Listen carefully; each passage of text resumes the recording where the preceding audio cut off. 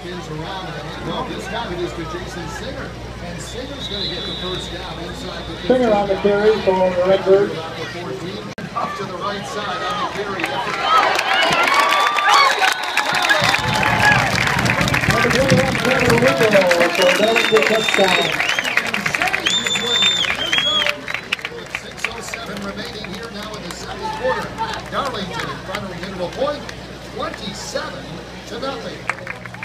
The 2013 homecoming queen is Shannon McDaniel, daughter of Bill and Sharon McDaniel. She will be escorted by Tyson Meany, son of Arnie and Ann Meany.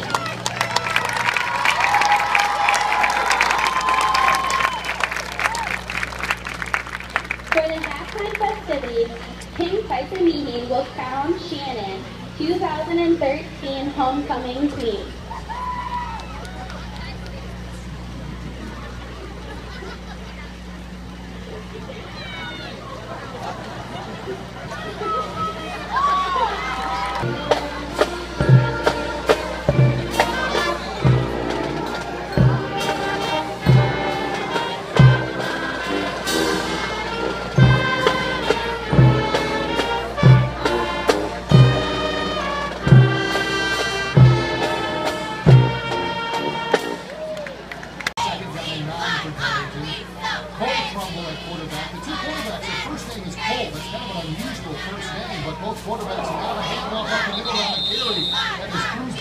Fumble on the play, and the point comes up with the lead football.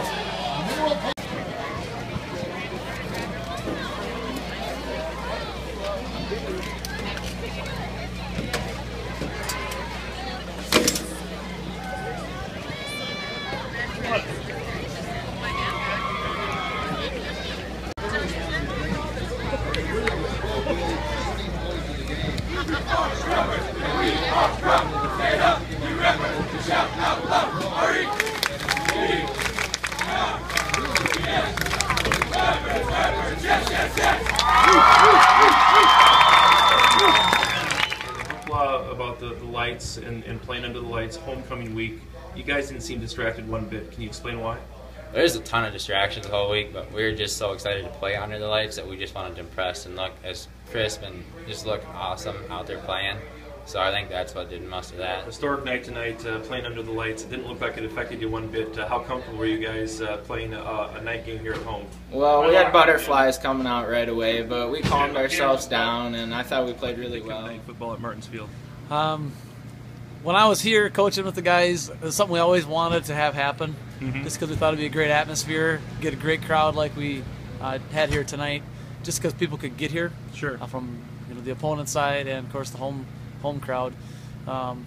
Track and field, we thought it'd be great to have lights. So I just think it's a great move for Darlington. It's great for their sports program, and it was great to see it. As far as the lights go, I know this was a one-time experiment. Do you like what you saw tonight, or are you happy with afternoon football? Well, I like either one. I'm obviously very concerned with the playoffs because we may not get a game.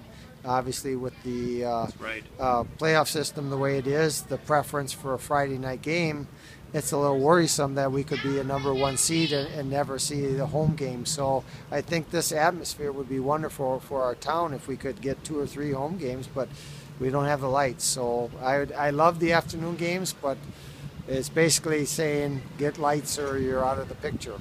Well.